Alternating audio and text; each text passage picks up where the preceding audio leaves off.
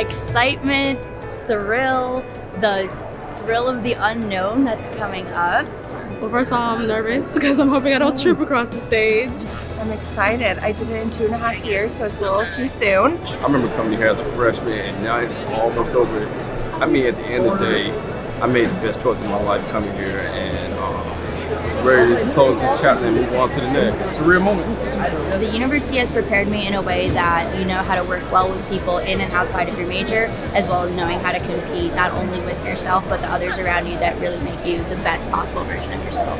Just giving us, real world, experiences and that kind of thing, projects and whatnot. So I think the university's done a great job to prepare us for graduation. It's one of the best schools in the country for a reason, and not just in football, but in academics. It challenges you mentally, so that aspect of it just makes you a better person, makes you a better man, better human being.